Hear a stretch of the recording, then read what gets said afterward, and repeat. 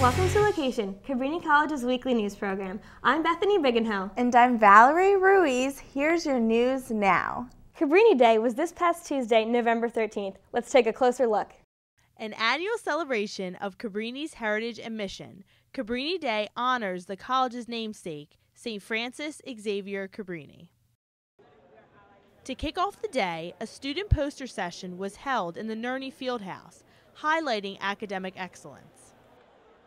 This year's program, entitled We the People, Democracy and Diversity, started off with the presentation of this year's Mastronardi Award winners, Amy Roden and Jessica Marone, who have demonstrated outstanding contributions to community service projects and civic engagement. CRS Regional Director Mark Schnellbacher gave the program's keynote address, where he spoke to how the Middle East has changed since the Arab Spring began 2 years ago. The conflict in Syria shows no signs of ending anytime soon. Eventually, I think Bashar al-Assad and his circle of courtiers will lose their grip on the levers of power in Syria, but not before the Syrian people suffer significantly more murder, mayhem, and destruction. At this point, in predicting what a successor Syrian regime will look like, your guess is as good as mine or anybody else's. But one thing we can be sure of, the Syrian conflict is not just another Arab uprising, and the geopolitical consequences of how it ends and what comes after it are enormous. Following the keynote, a panel of students and staff fielded questions from the audience. You know, and in visiting Libya, it was very interesting for me, having been in other areas of the Middle East, to now being in an area that had been occupied by a dictator for over 40 years. And learning what that had done to repress not just their culture and their history. They couldn't have art. They couldn't have music in schools. They were told what they can learn. They could told what they could read. And you didn't go over and beyond that, because if you did, you were at, Gaddafi's forces. You were jailed, you were beaten, you were raped. For LOQation, I'm Jenna Rose DiGiacomo. Thanksgiving is right around the corner, but for some area residents, this holiday season will not be spent with families. Located in Norristown, the Coordinated Homeless Outreach Center is a safe haven for those with nowhere to stay. Let's see what staff and residents of the Outreach Center are doing this Thanksgiving and how they withstood Hurricane Sandy.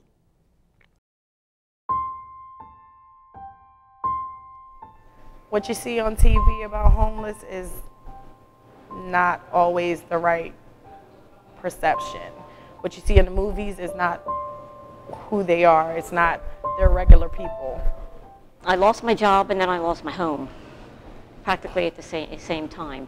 I used to work for a plastics manufacturing company for 18 years, and because of an illness, I had to resign my position, and I was out for a while and pretty much lost my apartment right after that.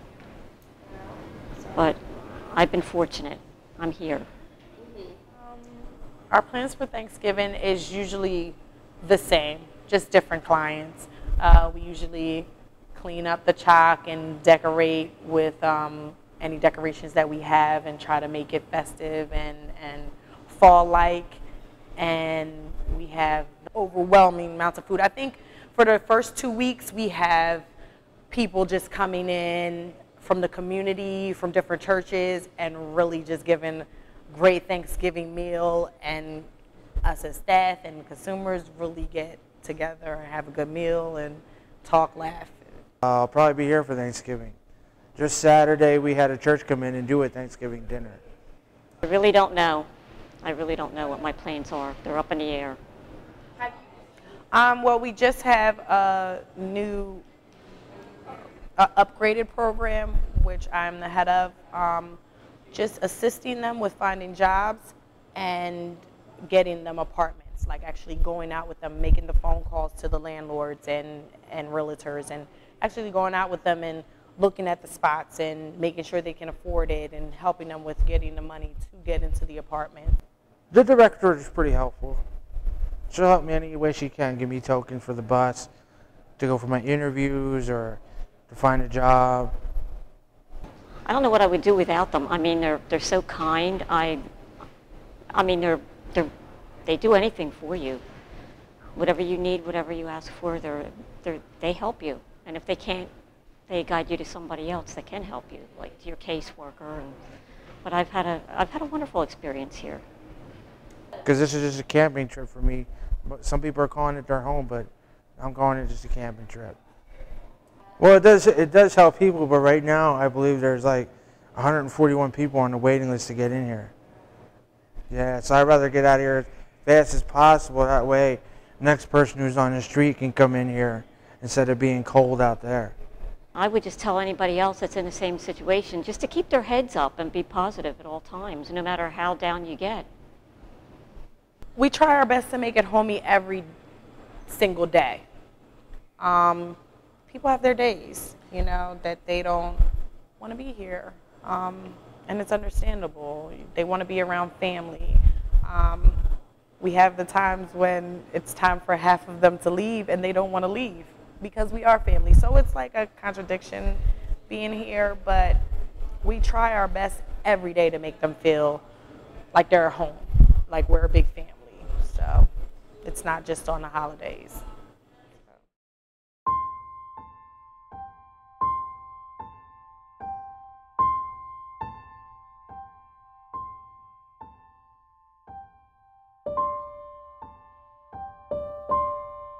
You may know her from 6ABC, but just this past weekend, news anchor and reporter Lisa Thomas Lowry was in a car accident in Ardmore. She was driving her SUV near County Line Road and Roberts Road when another car struck her car. She would have been worse off if she weren't driving an SUV, according to a first responder. She was taken to Paoli Memorial Hospital, where doctors were especially careful with her head injury because Lowry suffers from a neurological disorder. She was treated immediately and was released right away. Also, this weekend in Philly, the Franklin Institute brings Titanic, the Artifact exhibition, to life.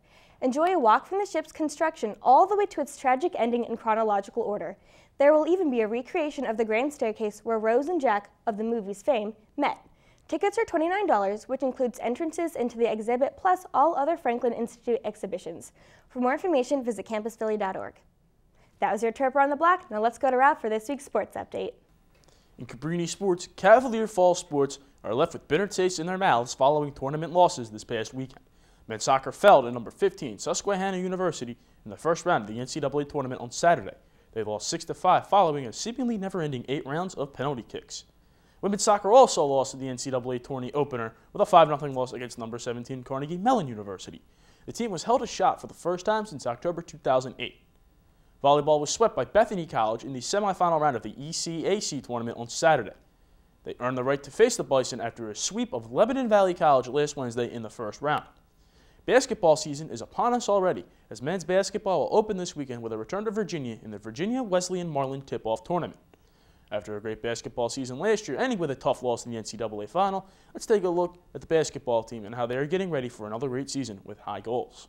Ever since we lost in the championship last year, we've been working. We probably took a week off and then went right back in the gym, weight room, working hard. I know my other roommates, Fran, Goran, and AJ, we've been working all summer. So just to achieve, what we want to achieve our goals next season. We start practice October 15th.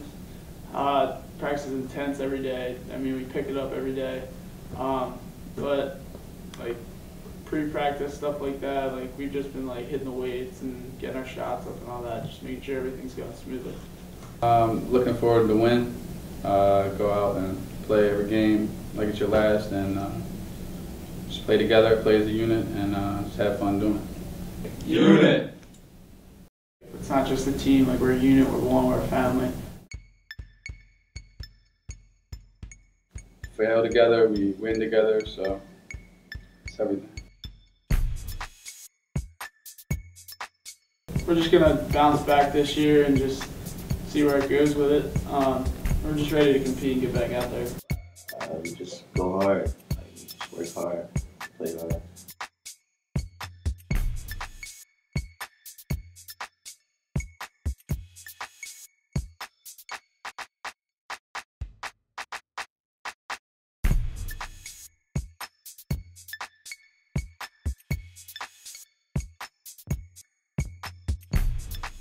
Unit, one. We're all one. We're not just 5 individuals on the court or 15 individuals out playing on the team. We're all one. We're here for one reason and one reason only.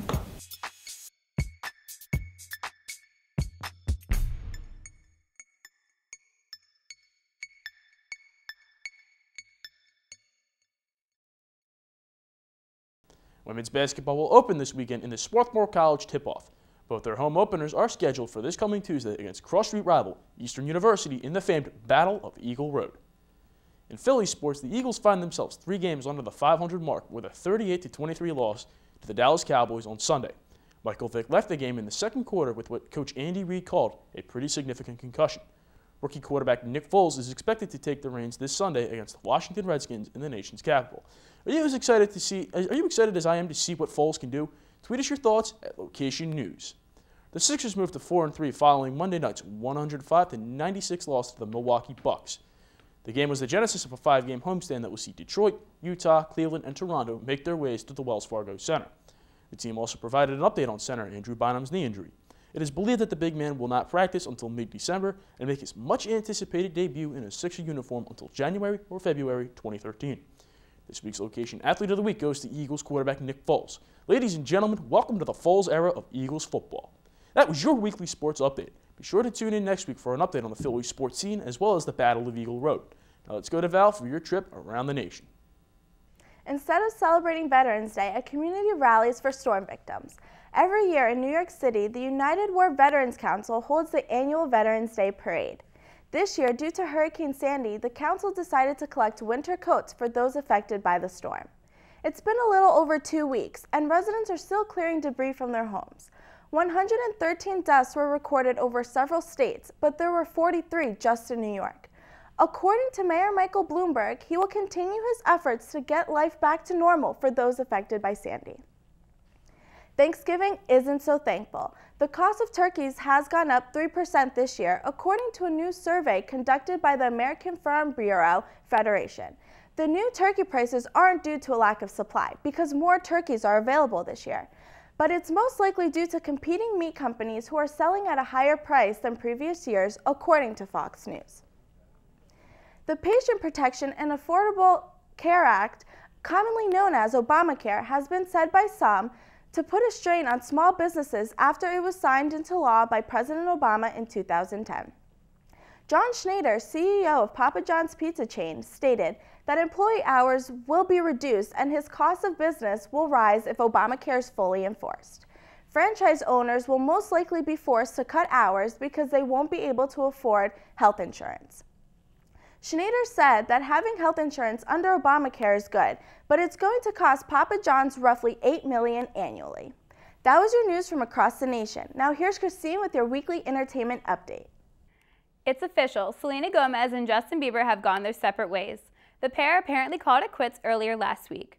Rumors are that the adorable couple ended their relationship, which started back in February of 2011, due to both of their hectic schedules. Here's to hoping that the two can remain friends. Mumford & Sons' new album, Babel, is this year's best-selling rock album by a mile. It posted the second largest debut of 2012. It would have been the biggest if it wasn't for Taylor Swift, and in less than 2 months, the album has already sold more copies than Justin Bieber's Believe and Carrie Underwood's Blown Away. Mumford will spend the foreseeable future on the road on their current tour schedule, which stretches all the way to April. Bradley Cooper was all smiles at the Silver Lining Playbook premiere at Tribeca Film Institute. But yesterday was a sad day for the sexiest man alive. Yes, that's right, the 37-year-old actor had to officially say goodbye to People magazine's title as the sexiest man alive. And who will be taking his place this year? Magic Mike star Channing Tatum has replaced Cooper as 2012's sexiest man alive. Let us know if you think Tatum is worthy of the title. Tweet us at LOQation News to tell us what you think. That was your weekly entertainment update. Now let's go to Bethany for your trip around the world. Earlier this week, the Syrian National Council elected George Sabra as the country's president. The council has 11 members, all of whom are from different religious and ethnic backgrounds. There is still an open seat within the council solely for a woman, but no women have run for the position. A group that organizes and documents anti-government actions released news that it would be breaking with the council shortly after the elected officials were announced. Due to the fighting between Syrian government forces and rebels raging for over a year, thousands of refugees have fled out of Syria. Due to the conflict, more than 35,000 people are dead. Our country faces its 6th year of economic recession. In Athens, Greece, unemployment is growing. The unemployment rate stands at a record 25%. More than half of the young people are out of work, and for some who have been working since they were 15 have lost many customers due to families not being able to afford anything anymore. Many restaurants have shut down. Even apartment tenants have decided not to buy heating fuel because of the increased prices, where the country's debt healthcare spending has been cut due to the country's struggles. According to Fox News, they're fighting hard to manage something. Earlier this week, 2 Russian-made Iranian warplanes shot at a United States Predator drone in international airspace. The Pentagon chief spokesperson, George Little, answered questions regarding the incident this past week. According to Little, the aircraft was never in Iranian airspace. It was just flying in international airspace. The U.S. has relayed a message to the Iranians stating that the U.S. will continue to send surveillance flights over international waters for the security of the region. Thanks for catching up with us this week. For Location Weekly News, I'm Valerie Ruiz. And I'm Bethany Bigenho. Enjoy your Thanksgiving break, Cabrini.